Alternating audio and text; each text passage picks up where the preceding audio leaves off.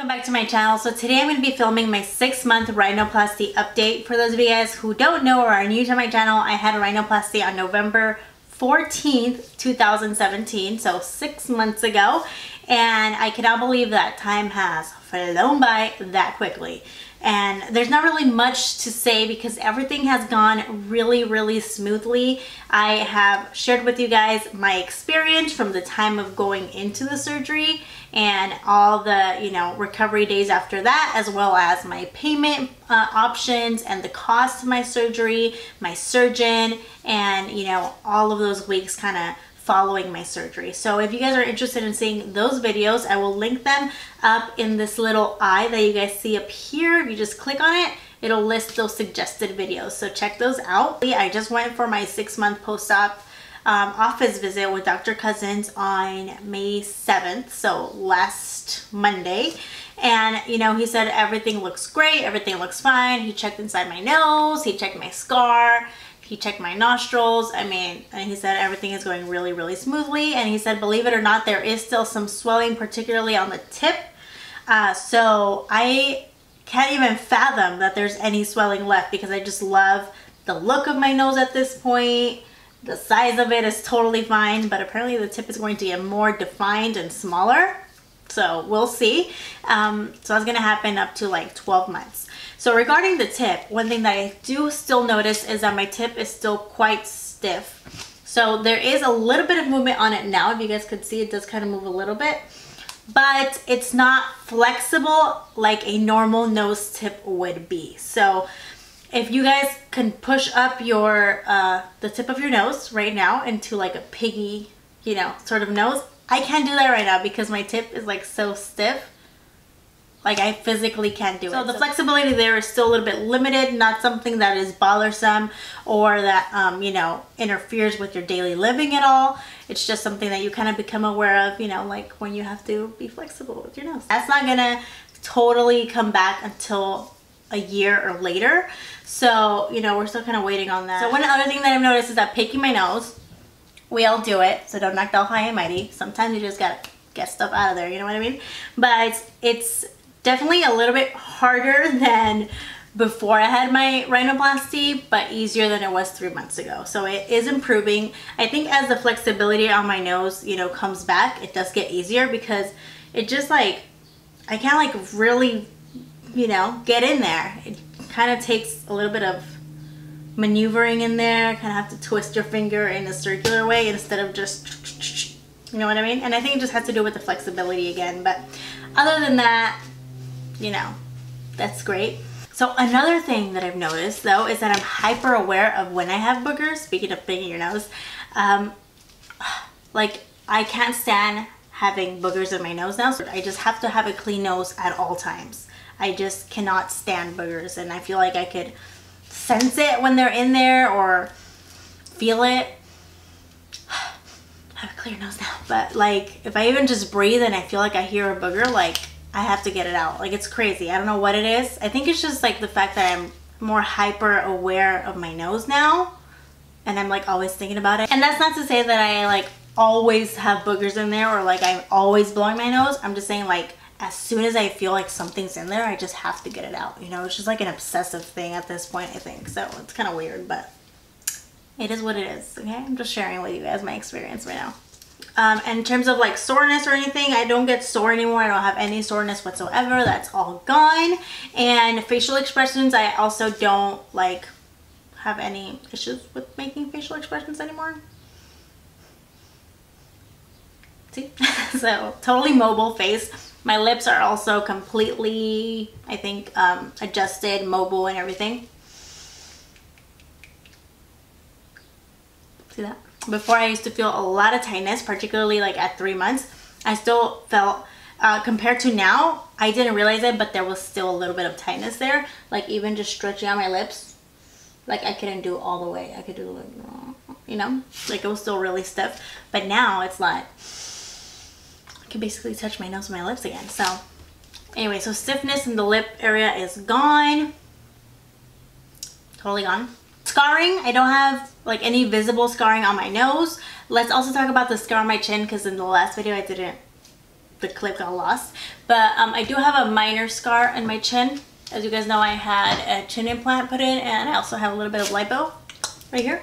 So by the way, the lipo was a recommendation again from Dr. Kosins, because he's amazing and he did that for me again at no cost. I don't even talk about the chin implant because I feel like it's a part of my face, honestly. Like, I don't even think about it. I never have thought about it, but I do forget sometimes. Oh yeah, I have a chin implant. The scar under my nose, it's practically invisible unless you're like me and you know where it's at and you could like pinpoint it. But like, a stranger could walk up to me on the streets to inspect my nose, and if he didn't know that I had a rhinoplasty, he would not be able to find the scar. I can find it because I feel like I still have it engraved in my head, like where it was. So for me, I can find it. I'm going to zoom in a second. I do have a small scar on the bottom of my chin here where the chin implant was put in, and that has gotten way better in these last 3 months. At 3 months, it was like pretty thick, and now it's like thinner. Like at 3 months, it felt like a little bump down here, but now it's thinner and it's faded a little bit. So I'll show you both those scars right now. Can you guys see how like imperceptible that scar is?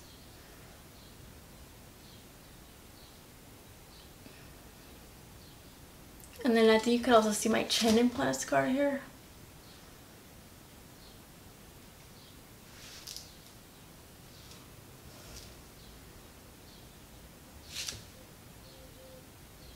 I have a centimeter ruler, but I have this one. This one's in inches, and the 0 starts right there. So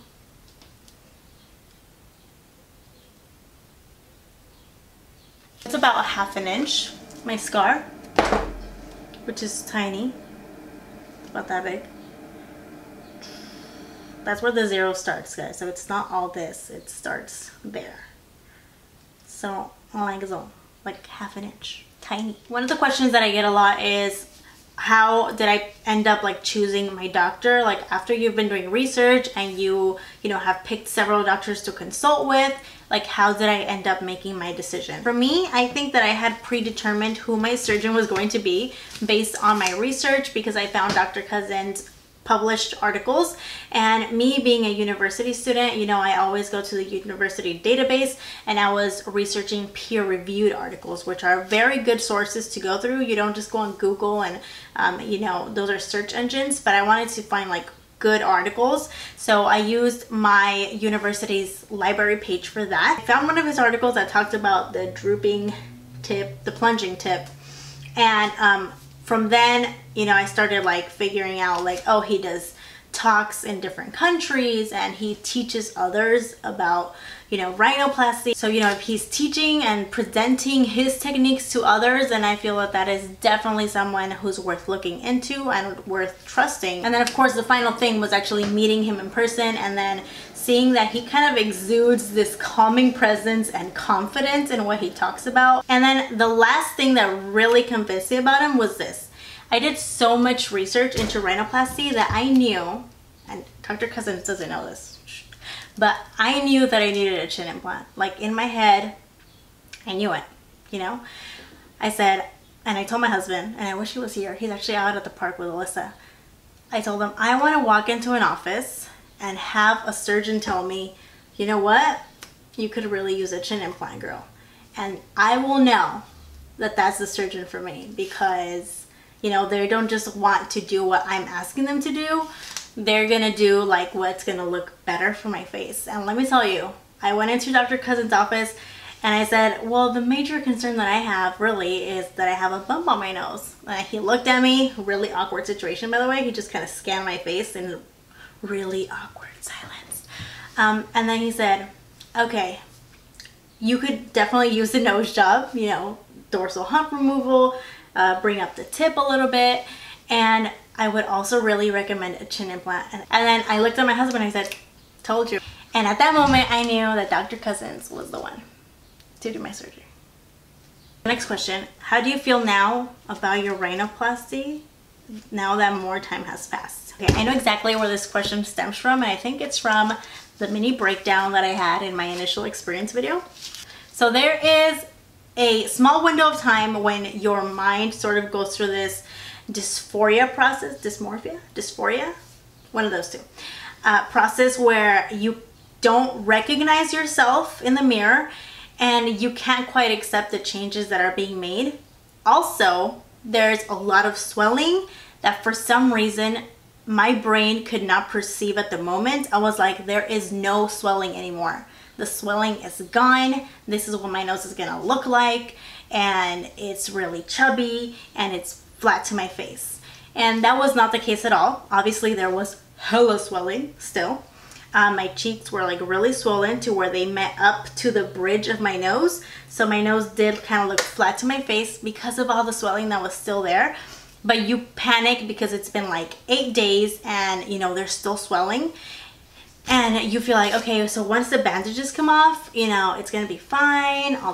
It's gonna be cool. That's gonna be my nose. And that's just not the case. You have to wait at least 3 weeks in order for the swelling to go down.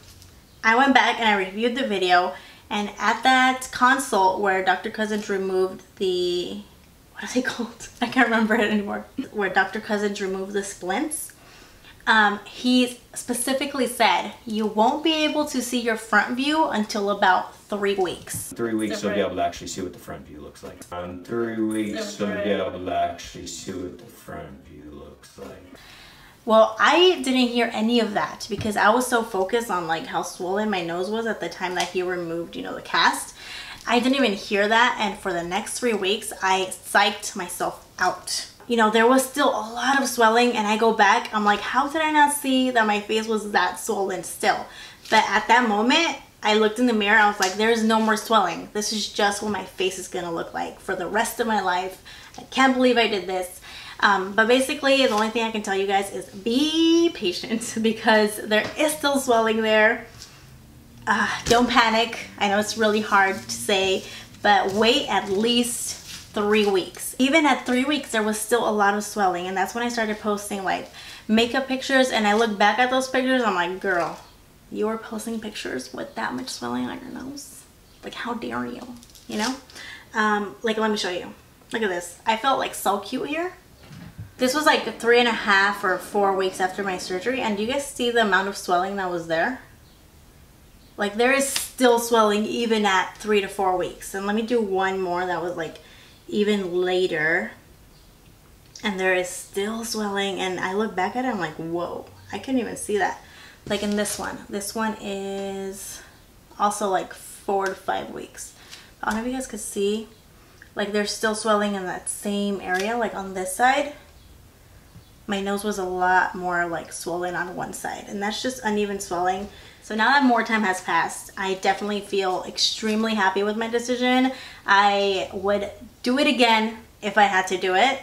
Luckily I don't, so I won't, but yes, I would do it again if I had to because the results are amazing, and there's just nothing like being able to be confident at any angle. You know, I feel like I'm more free now. I'm not constantly thinking that people are looking at my nose, because before I used to like feel like people were literally saying, oh, she does her makeup good, but she has crooked nose. You know, like in my mind, and people didn't even care about my nose, let me tell you. In my mind, and I'm sure in other people's minds, all you think about is, oh my God, they're staring at my nose. They know that my nose is crooked. They know that I have a bump on my nose. It takes up so much of your thoughts and energy. It's just worth it to get it just because it makes you feel better by yourself and more confident. So definitely I would do it over if I had to again, and I don't regret it whatsoever. The recovery was tough because of that, like I said, that time period when your mind just kind of plays tricks on you, and you know, it doesn't let you see the end goal and the end picture, and you kind of get a little bit impatient, so you just kind of start to psych yourself out. But so that part is hard, but the result is so worth it, that you know, you're gonna look back and like me say, oh my gosh, I was so silly, so silly.